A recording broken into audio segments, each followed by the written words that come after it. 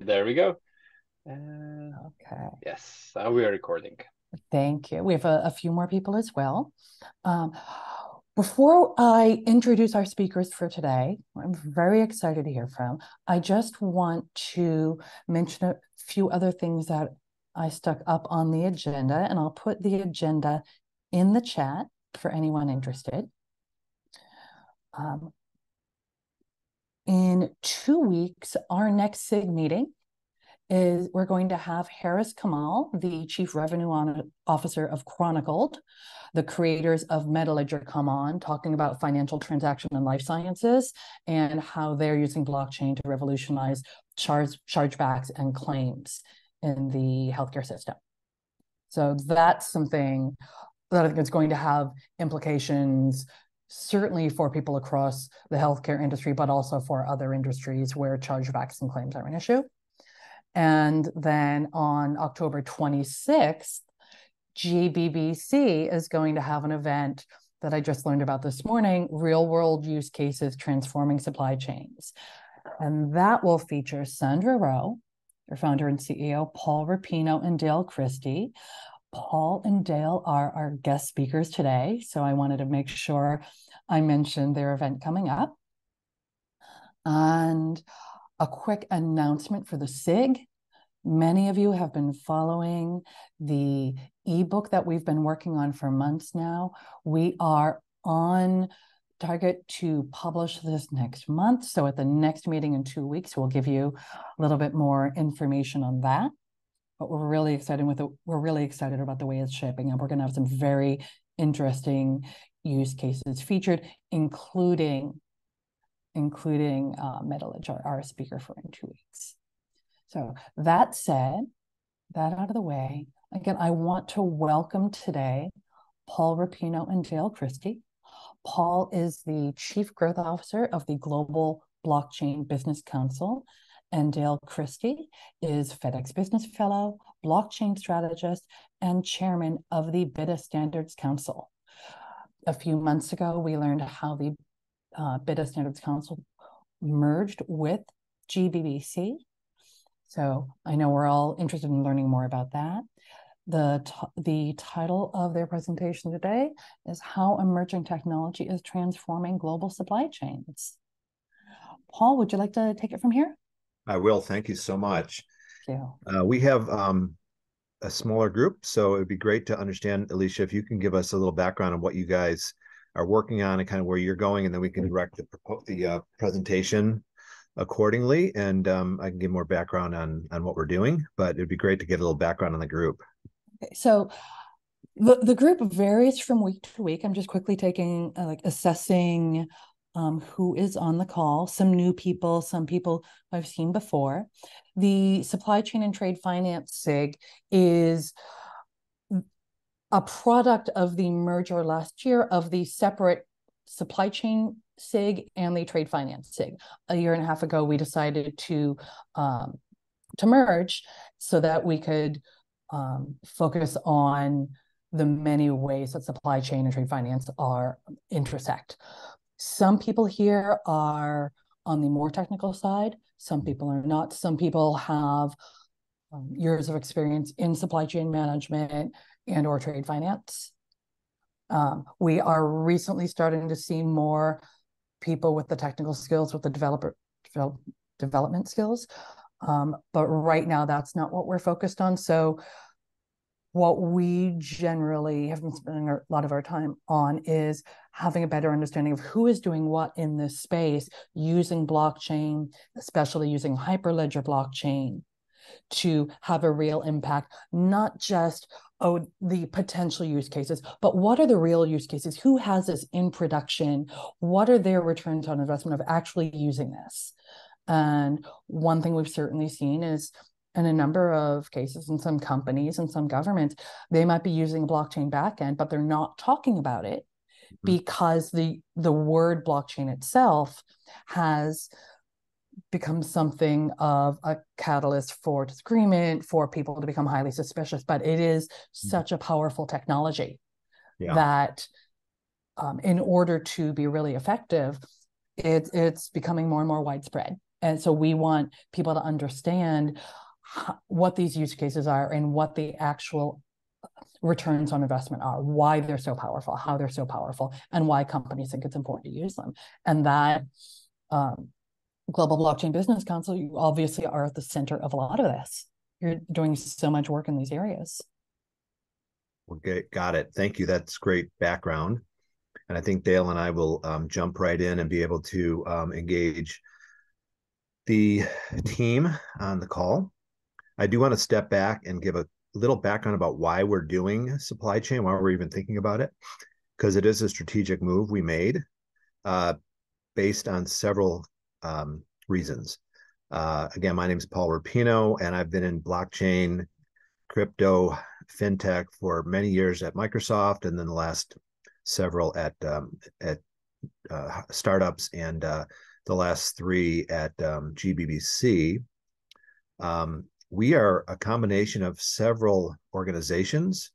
We are one of the largest rather, association for blockchain technology. But the 3 components that drive GBBC are the Digital Finance Group, the Interwork Alliance, which is technology standards, and then the newest initiative is BITA, and I'll explain why we did that. These, as you mentioned, Alicia, these all have a symbiotic relationship.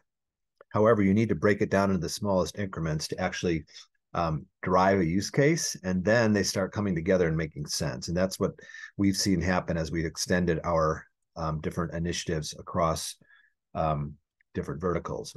So today, Dale and I will talk briefly about our charter and roadmap, and we'd love your questions, comments, feedback. We literally got our deal done in July and taken about 2 months to integrate, and we have done that, and now we're going to go out public. This is our first kickoff. We'll be doing others, as Alicia mentioned. I'll give you more detail on that at the end of the conversation. But real quick, all our initiatives have a goal of doing 3 things. One, either helping members or the industry drive partnership. We develop education tools, best practices, standards, and then advocacy. And more that's becoming really valuable from a public policy side, where we have a footprint across Asia, US, and in UK. And what's really great is when these use cases work and they're grassroots and they make sense and people are engaging and using them and seeing, real production or implementation, is it adds, a whole different level of engagement at the policy side, because then you're talking about specific issues and topics that need to be addressed based on reality and not assumption. So that's how that all comes together. We're 500 organizations made up of corporate, the Microsofts, Accentures, Hyperledger, to other nonprofits and NGOs and government agencies. So about a year ago, Dale and I met, and we said, we've got a lot of demand for what blockchain can do in the supply chain space. A lot of touch points across the globe are very inefficient. And so we spent some time getting to know each other, and it made sense that we should merge organizations. Dale can tell you a little bit more about BITA when I hand it over to him. But our strategic plan was, let's integrate BITA. Let's take the assets, the resources, the minds, the thought leadership that Dale and the leadership team that I have listed here have been driving, and let's get it aligned. And then 2, let's use the GBB scale to get the message out and get feedback so that we could start driving real world solutions at a global level. There's a lot of solutions at the regional level or in test cases. So we're stepping up above that to both combine the best practices, but also to dig into how do we scale globally on an open source platform or open source model that can be used with consistent standards. So with that, we brought Greg and Dale and Venetia from Delta and Bob from Salesforce into GBBC. and I joined the leadership team, and we've been working. Dale and I have been together way too much, but it's been a great relationship, and we kind of speak together, finish each other's sentences. But it's really been cool to see how two worlds can combine and move into some work that actually drives some value. So I'm going to turn it over to Dale, and I'll let Dale introduce himself. He's been a great asset in many ways and a good friend. So Dale, I'll turn it over to you. Thank you very much. Good morning, good afternoon, everyone. Very nice to be here today. Happy to participate in this. I'm business fellow and blockchain strategist for FedEx. I've spent my entire career in the transportation industry. I was in a strategy role as an officer at one of the operating companies and led the first blockchain use case at FedEx in 2017. Later that year, we, along with UPS and others, became founding members of the Blockchain and Transport Alliance and the Standards Council in particular. I am the chairman of that coming into this, and now I lead the leadership team within the BITA GBBC piece of this. And so I have to start very briefly by painting a picture, if I could, which is going back to 2017 and beyond, we really kind of, we're trying to figure this whole thing out, right? Let's figure this out. Let's build something. Let's do whatever the case may be, which most people in this space are trying to do. And you guys are actually doing it, right? You're actually building things from that point of view. So I applaud that. But we also came to a conclusion at that point that for this to scale, again, if I were doing a conference presentation right now, my very first slide literally is from the International Space Station. It's a picture of Earth. So imagine basically a 180-degree view of the globe, looking at all the twinkling lights and all the geography and everything else from that point of view. And as I would say, FedEx, UPS, DHL, we go to 220 countries and territories. We go everywhere you can go in the world. And so for that discussion in 2017, 2018, and beyond, it's not about, oh, well, let's figure out a use case. Let's figure out this or let's figure out that. I quickly, when I started leading the efforts in 2018, I quickly started to kind of pull back from what was typically a more North American or U.S. domestic kind of view from most of my career into this true International Space Station level view. And at that level, there is no company, right? None of these companies I've just mentioned. There is no company, there is no industry, there are no borders. Data knows no geographic borders. And so if I can pull you up a little bit for a few minutes on that before we even get into our mission statement, that's what's driving the mission statement. At that level, it has to work for UPS, it has to work for FedEx or DHL or other examples, or Delta or Salesforce or others. But it also has to work all the way to a bicycle delivery company who does not have an IT group, right? We have to think in these really large terms from that point of view. And so that's really where we felt the alignment was best with GBBC, which is at that true International Space Station level. At that level, we have, so under what set of circumstances would things scale? You could get to a private or permission scenario in a specific industry. Lots of examples of that from that point of view, and actually some private examples of that. Walmart's got that in their leafy green area, various things like that. Hyperledger is a fantastic example in the pharma space with that U.S. kind of mostly U.S. industry. But at the true global commerce level, it has to work for everybody. It has to be interoperable. Our sense is that identity will play a key role in this whole thing, but there's almost nothing in our world that exists right now without standards, whether that is a traffic light or a four-way stop sign or the electrical grid or interstate highways or the alphabet. I mean, almost everything in our world is standardized. And, this whole notion of a global supply chain, I've spent my career in it. So to me, it's second nature. It's like breathing. But for most people in the world, many of them really didn't think of the global supply chain until the pandemic, when they couldn't get paper towels, and many other examples from that point of view. And so in the last couple of years, many people are now starting to look at that. Well, one of the things I would say is most people in the global supply chain don't realize they're in the global supply chain. right? It's just Paul Inc. or Dale Inc. And I've got a few customers and I've got to get my orders out and I've got to do this and this and this. But when you pull back and really look at that International Space Station level, it's millions of entities and it all starts connecting. It looks like a big, kind of a spaghetti bowl or something, but there's a lot to it. Foundationally, we came to that conclusion early on that standards were going to be critical. That's why we were one of the founding members of BITA in 2017. So how do we do that? There's lots of standards entities. I could put you to sleep. If you're having any problems sleeping, I could literally put you to sleep by walking through all the standards entities and what they're doing, in Europe and in US and all, China and everything else from that point of view.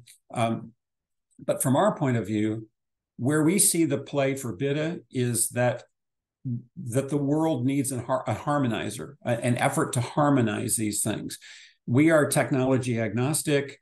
We are focused on open source and royalty-free data standards.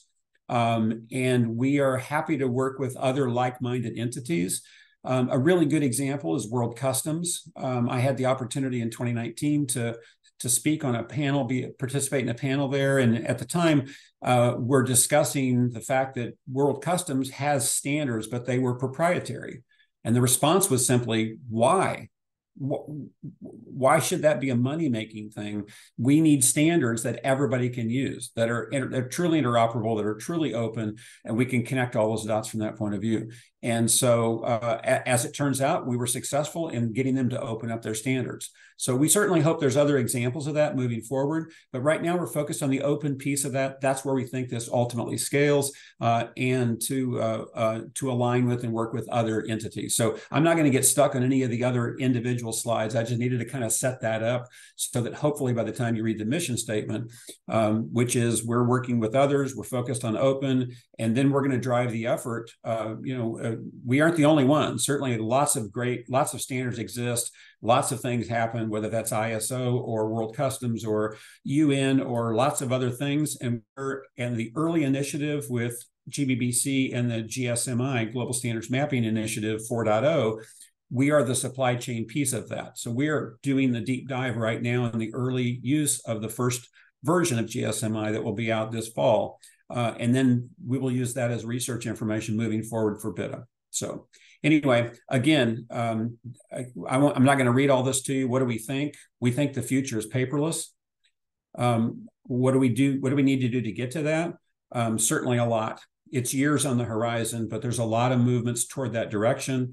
We certainly think identity is going to be key to that. That'll be kind of the holy grail from that point of view.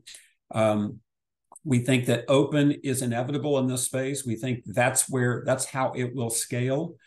And that's one of the reasons why I spend as much time talking about more global thought leadership kinds of things. And I'm not up here selling a FedEx product or any other product, whatever the case may be from that point of view. We think it's going to take a pro-competitive, what I refer to as co-opetition, a global village working together to do this, just like you're doing with Hyperledger, just like many others are doing. We're simply trying to bring all those together into fewer and fewer and hopefully ultimately one conversation. Paul, thank you. I think we went too far. Back one, there we go. So again, I've used the word harmonizer. The keywords there, harmonizer, open. We are starting to work on the backbone of that. So there's lots of places to start. You could literally start by just identifying all the standards entities and pulling everything you can pull and push them together in like essentially a big spreadsheet. That would be one way of accomplishing it, but it doesn't really give you your true north. We think our true north is actually in the movement space. So point A to point B, likely across a border. So the data elements, you could easily get literally into hundreds, maybe almost 1,000 data elements. If you literally identified all the movement pieces, all the business pieces, all the customs and clearance pieces, import, export, everything else from that point of view. We're going to start with, we think, maybe around 50 or so that are kind of the key points here: buyer, seller, country of origin. Those are the kind of basics. And we're going to start from there with this first effort. And then we're going to expand it out. So for example, country of origin, country code, for example, is one of the least controversial ones.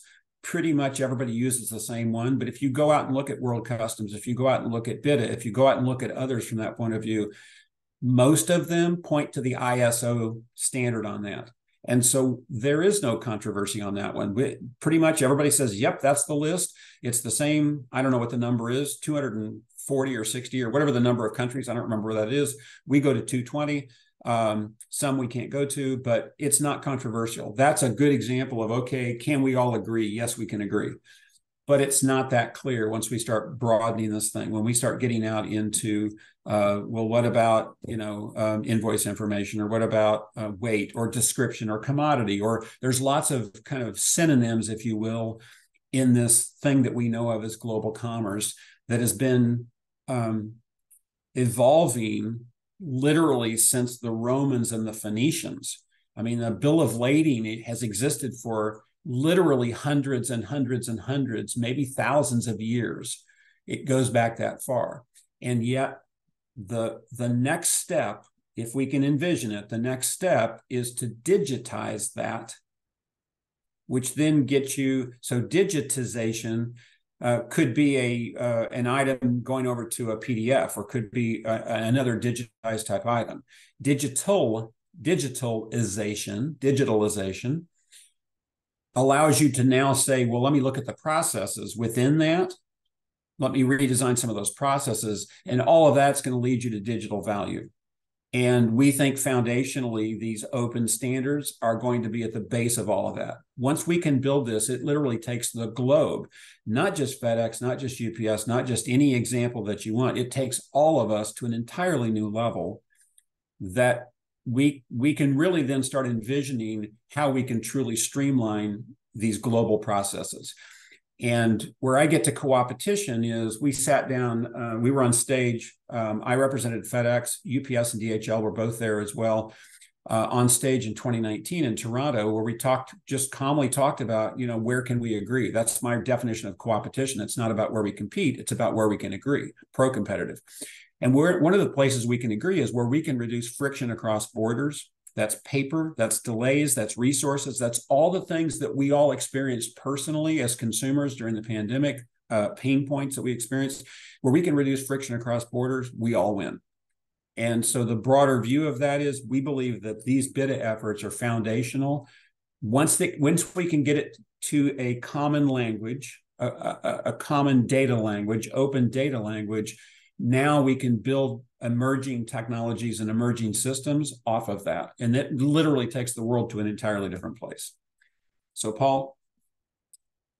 So, again, we've started since July. We've been very busy. Paul and I are on the phone a lot with each other, and we have the other BITA members, and we've also got the GSMI, Global Standards Mapping Initiative 4.0, effort going on. Greg Brown from UPS and I are the co-chair of that.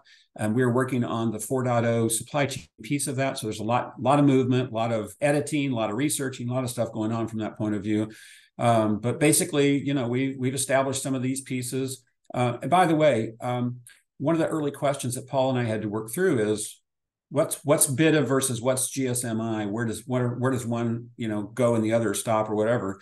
I think of them as a Venn diagram. So two overlapping circles, if you will, or graphics. And the research arm of BITA is essentially the GSMI 4.0 supply chain piece. And so we are working on the GSMI piece right now. We hope to have that'll be done yet this fall. And that will be the jumpstart to the BITA work, where we will continue to go deeper and deeper and broader. So working with other entities and all the rest of those kinds of things.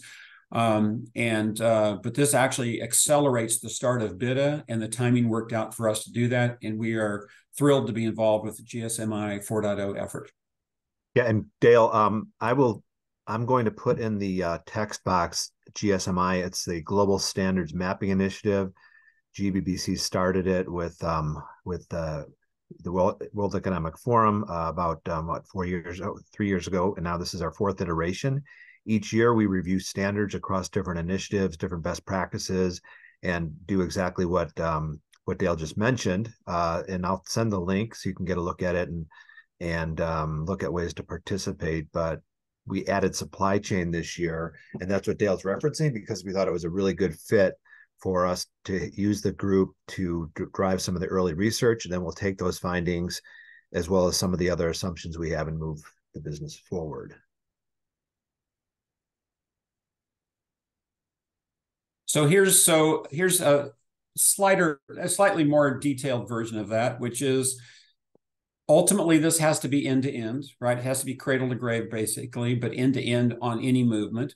We're starting with where we think is the foundational piece, kind of the backbone of movement is basically I bought something from you and it needs to move from point A to point B. And what are the key elements there? And certainly, just like what you've been working on, you start somewhere and you're going to iterate, you're going to add likely upstream and downstream from that, and we will build from there and broaden it out.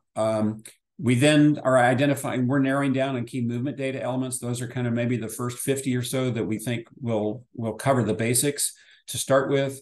We are working on mapping the existing standards. That's giving us a really good opportunity to determine what standards are out there, A, B, which are open, very, very important. We don't really believe that somebody's business layer, supporting somebody's business layer to pay for standards is how this will scale ultimately. Then ultimately we're working on where we think this whole paperless supply chain thing will go, what that might look like. I will also tell you this in full transparency. We are a member of, there are 3 entities that are a member of the Global Express Association: FedEx, UPS, and DHL. Most people don't know that exists, but GEA is a fantastic resource. They are very connected to World Customs, World Trade, and others. And in 2019, the 3 member companies, UPS, DHL, FedEx, worked together on a position paper and a call to action to World Customs and World Trade on open standards and interoperable standards within this technology. Earlier this year, the Global Express Association, again, representing those 3 members, came out with a paperless trade document that really envisions where that whole thing goes. So that is not technically part of BITA, but 2 of the 3 members are leadership team members of BITA. And so we are really starting to align pretty closely on some of these key things as we move forward.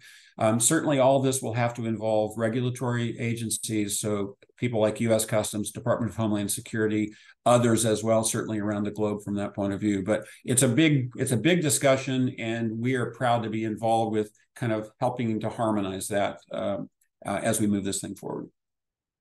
One final comment on that one, which is that the standards is the starting point, but certainly we also believe that reference architecture, reference implementation is key to this. That certainly is going to be something that's going to need to scale as well. So whatever the early use cases there will be very foundational. As I would say, probably too generically, but not too far from this, point A to point B, maybe comma across a border, maybe comma with a sensor. But it's going to start basic from that point of view, and then little by little we can expand out from there. Yeah, and I just want to interject. Recognize Alan Stoll from UPS is here, and then Greg Bourne from GBBC. He just posted the link for GSMI, so you can take a look at that after we're completed. But I just wanted to call that out. Yeah, and I think we're down to just this slide. Again, it's hard to describe this, but it's not, at this moment, the strategy is not a process improvement initiative. We can get to process improvement by saying, well, here's what they did in the maritime ships in the 1600s. And now we can do something slightly different, whatever the case may be. Part of this is really going up into that International Space Station view and saying, look, not if, but when these items are digitized, when we have a common data language, an open source data language, then blockchain and these emerging technologies can then come in over the top of that and move forward for the benefit of all, for the commons, right? And so what you are working on in your groups, we are trying to focus on that as well, literally at the global level in terms of that. And it's going to take a lot of people. It's going to take a pro-competitive, as I would say, co-opetition to do it. It's going to take adults at the table to simply say, look, this is going to have to work for everyone. If I have to provide my private information, I won't do it. If I have to have an ID department and I don't right now, I'm not going to do it. We have to solve for all those things. And I know we've got bright, capable people on this call that are working through your own versions of that. So with that, Paul, I'll turn it back over to you. Yeah, thanks, Dale. I'm going to open it up for questions. I'm going to ask the first one, though. Two ahas that I learned in jumping into this project. And my background is technology and business development, so have really enjoyed learning kind of what's broken and what we can fix. One of the comments Dale made earlier caught me. It's most people that are in the supply chain don't even realize it. So that was wow. It's a big problem if you don't know you're part of the problem to fix it. But the other one was that the company, the reason this hasn't been done earlier, there's many reasons it hasn't been done earlier, but I thought one of the calls we had a couple months ago, and I think it was Venetia from Delta or somebody said, look, we could, we've all done workarounds, one-offs to fix what's broken.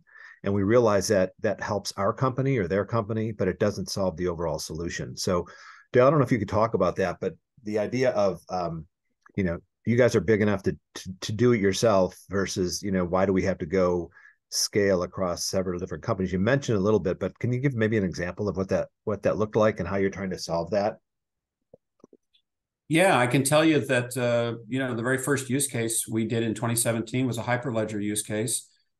We are, from a FedEx point of view, I'm speaking now from a FedEx point of view, we are technology agnostic. We think there's going to be a dominant design. We think a number of things are going to happen for that to happen. But one of the first things we did was we think it's going to take a global supply chain blockchain. And we built one and it worked. And only then did we realize it won't work because it can't scale. And that's why little by little, my perspective has changed literally to this International Space Station level. And it's not just about FedEx. Certainly we're in business to be in business and everybody else is as well. But, if I think of an Android phone, which I have, it takes an open foundation and then any one of us could build a proprietary app that sits on top of that. So certainly we all want to take advantage of that, but we can't skip that step. And I think that's part of what Venetia or whomever it was that was saying that was referring to that.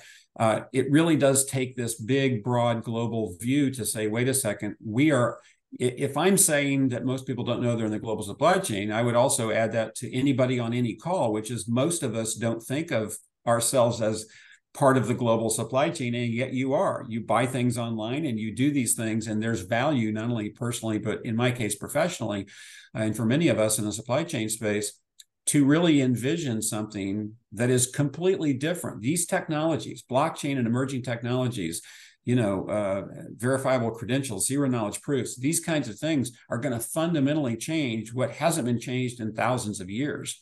And that's what makes this so exciting. Is it a slow burn? Yes. Is it going to take a lot of effort and a lot of discussions like this? Absolutely. But there's a lot of fantastic work already in play moving forward in some of these spaces. And we're very happy to connect with GBBC and the GSMI effort and where we think we can take this moving forward. Thanks, Dale. So I will reiterate what Alicia said at the beginning. So this is our first meeting. So I would love to get some feedback. I'm going to give you a little preview of what we're planning on the working group. And I'd love to get feedback from the group here, kind of what we need to add, what we can go deeper on, maybe what we've missed, or what you agree with. And so let's see, on Thursday, the 26th, we'll be rolling out our work group plan and our plan to scale the group. And the projects we're going to work on, we have to get down to this, but we're going to break it down into two pieces, a business side and a kind of a technical taxonomy side. And we really feel that breaking it down into small groups to address a business use case is the key thing that needs to be done correctly. So we'll be talking more about this and how you can get involved either as a member or non-member down the line. But I wanted to know if there are any questions from the group. I had a question. Yes. Ned here. So my question was, is BITA working with, I see like Waves BL, Trade Trust, Trade Waltz, read about them all the time on LinkedIn. And I think Trade Trust did a a trade using blockchain from Miami to India. So I'm curious if you guys are working with those entities, those companies that seem to be bringing blockchain to try to, get people to the EBL initiative of 2030. Yeah, I would say not yet. Again, we're starting on the standard side of things, standards entities. So that gets you to the DCSA piece that I think you just referred to, the EBL piece. There are some great efforts. There's an effort in Europe, DSI, through the International Chamber of Commerce.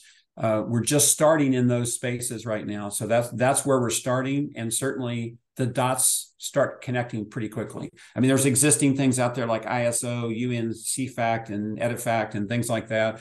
Early on, we're simply trying to figure out what's out there, right, in the open space. But certainly an EBL initiative is massive, and is an example of what we're trying to talk about here. And yet, even with well, of course, we're going to jump into that space, we also still have to make sure that it will work for everybody, that it's common, that it's open, and those kinds of things. So we're just really early in that process at this truly global level. But certainly I'm following the EBL initiatives and who's part of that and what that looks like and who's signed on to it and what their commitments are and some other examples like that. Are those companies that you'd want to join and be part of some upcoming events, putting their feedback, or is that something further down the road where you get? I'd be interested if you've got access either to Alicia or some way to get that to me. That's fine. Okay. I'd love to learn more about any of the ones that you're bringing up. I'm not that familiar. I've heard of a couple of them, certainly the EBL initiative, but the specifics of that, I'd like to learn that. And so if you can get that to me somehow, that would be excellent. I think we're just early. I think we're just a little early to really start aligning with them or going specifically down there. We're just kind of in a fact-finding mode at this point. And I think that will help us establish our baseline information. Okay. I get that. Now, if you want to forward it to me, I'm happy to share that with Dale and share contact information. And then to build Thank you. Good information about what our proactive plan is to engage. So there's a couple of ways. Did you have something else, No, Alicia? Go ahead. There's a couple of ways. The first one will be with GSMI. We're going to publish our point of view, our feedback on where we think the market is today. That will go out to public review in November. We are opening that up to non-members for review. You can go on to GBBC. I think we did a call out yesterday. Maybe Greg, if you could find that or send it out to Alicia later to get reviewers or to raise your hand and say you're interested. That would be the first one publicly. Separately, we've got, some 30 companies within GBBC, but with private and public companies that have a significant interest in engaging on this with us. And that will scale this even further. We've got a lot of experience doing this with the sustainability side. Some of you may have worked on our IWA project around voluntary carbon markets. We're following a similar blueprint, and then the end game would be to get that collaboration where we can, but also to know where we disagree or we're going to put it in a parking lot. Because some of the sidebars we've had over the last couple of years are things that we can't necessarily solve. They're maybe regulatory driven or they're specific to a country. We're looking for the common language that is going to be consistent across a global scope and then prioritize that. Like Dale said, we looked a couple of weeks ago, there were potentially 900 different touch points. We're still quantifying that, but getting feedback on who's out there, what they're doing. Yes, please send that in and we'll continue to collect that as well. Other questions? Edwin. Yeah, so hi, I'm Edwin. I know you guys mentioned talking about developing an Android-like standard.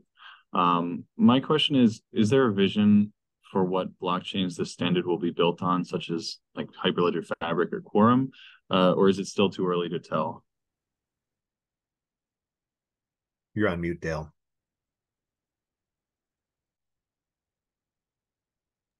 Sorry, I was trying to be polite and I was just rude. I would tell you that from the early days, from a FedEx point of view, we have been technology agnostic. As I said, we've used Hyperledger, we've used Ethereum. Ultimately, if you flip it around and you look at it from, for example, U.S. Customs or Department of Homeland Security, I think they are thinking of this. They're actually kind of blockchain agnostic, whether you use blockchain or not. Either way, from their point of view, they're thinking of it. A, it has to be interoperable. B, they're going down pretty quickly going down the identity path. So I am who I say I am, and I can prove that, whether that's verifiable credentials or whatever the case may be. So our sense, and therefore my sense from a BITA point of view, is agnostic. We think a number of things are going to happen. The broader things would be interoperable. The broader things would be open. We've said open since 2019. We think that's where that's going. And it has to scale for everyone. It has to work for everyone. So however that goes, again, I am on the business and strategy side, not on the technical side. So many here on this call may have broader perspectives from that point of view, or ideas on how they think that's actually going to happen. But that's what we've been saying for several years. So I'll stick with that. Yeah, and I'll build on that, Dale. Thank you. On the technical side, or the platform side, we need a foundational layer of what the data is that would go across different platforms. So we want to stay on the open source, platform agnostic side. And again, the examples of things that do work toward implementation are, if you can get a baseline of data, taxonomy of what things are called, so there's consistency and there's a standard published, or at least a taxonomy published.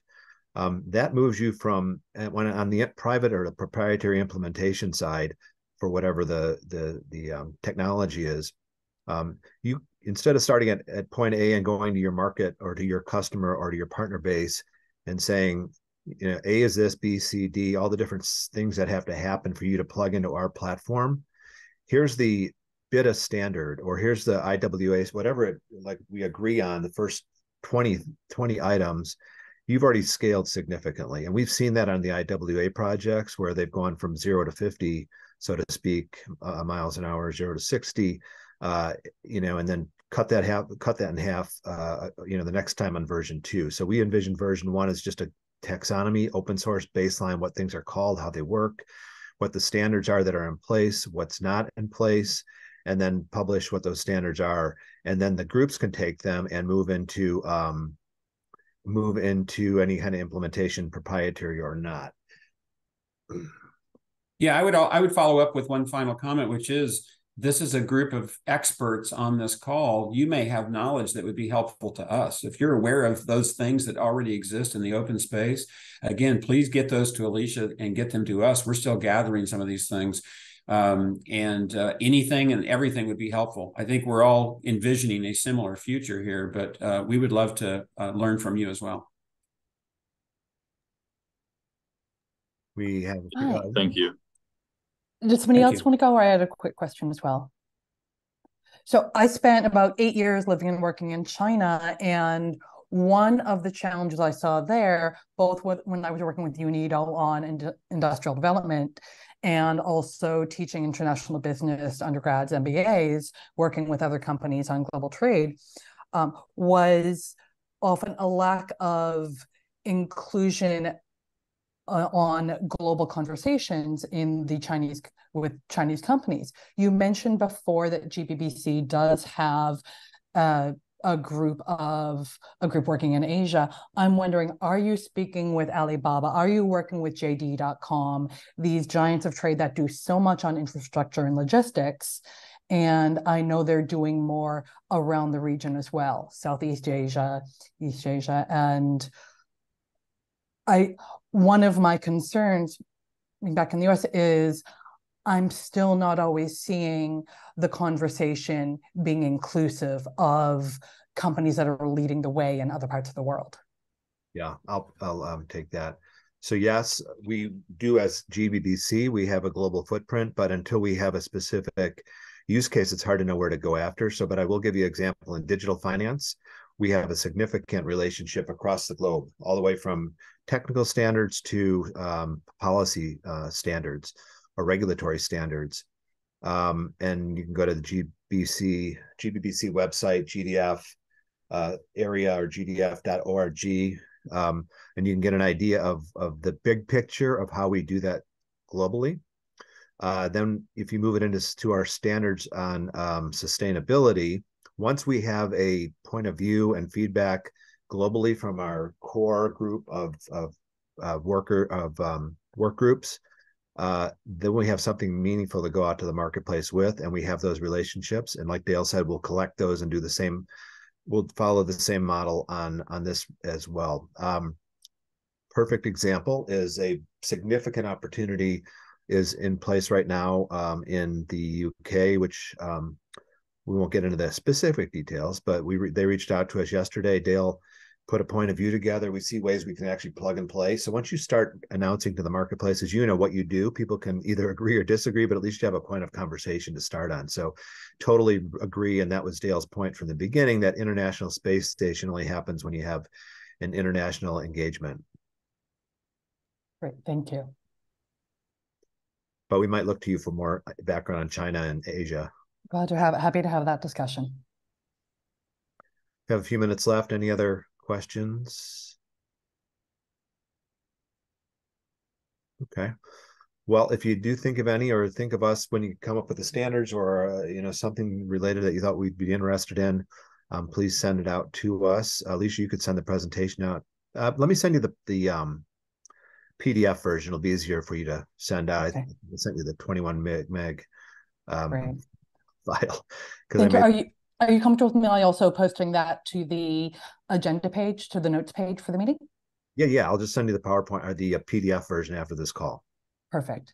Thank you so much. And Dale, Paul, this has been very informative. I want to thank both of you for coming on, also for having Alan and Greg here.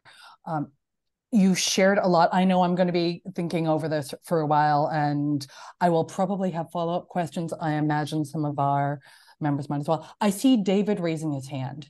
David Odie. No, I think he's applauding. And thank you, David. I'll take the applause. I didn't even know there was an applaud thing on here. I have to look through the reactions thing to see that, but thank you. Seriously, please reach out if you need to or want to, and we appreciate the time. Great. Again, thank you so much. This has been very educational. We appreciate it. Great. Thank you, guys. Thanks, everyone. Take care. Bye-bye. Keep up the good work. You too.